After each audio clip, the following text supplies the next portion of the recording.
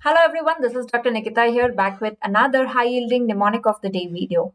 So in this short video, we are going to learn some quick, very important mnemonics in amino acids. So the first one here, the amino acid containing indole group is phenylalanine, tyrosine, tryptophan or proline. Now the easy trick to remember this indole, from indole remember IND, that is India, and this is India ka tricolor flag, that is tri. So indole group IND is tri, that is TRY, that is tryptophan. So remember tryptophan is indole group. Next one, which of the following vitamins is derived from tryptophan? So the easy trick to remember, tryptophan again is TRY, that is TRI, tri, that means 3. That means it is vitamin B3, that is niacin.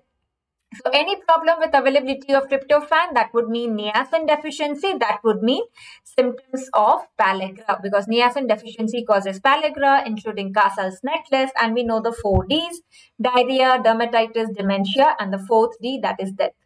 The last one, all of the following are derived from tryptophan except serotonin, melatonin, niacin or melanin. Niacin, B3, we just now said tryptophan.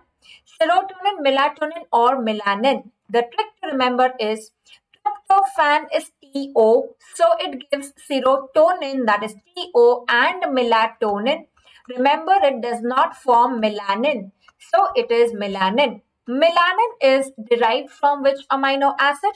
Melanin is derived from tyrosine. And that is why the absence of melanin, that is basically albinism, is a defect in tyrosine metabolism. Can you tell me in the comments which is that enzyme deficient in albinism? What is the inheritance pattern of albinism? And what is the chromosome number for albinism? I'm waiting for your comments. Do let me know in the comments as well. How are you finding these mnemonic videos? And if you have any topic suggestions for the mnemonics, do let me know in the comments. I'll definitely try my best to work on the same. Thank you so much. Goodbye. Take care and keep studying, keep revising and keep winning.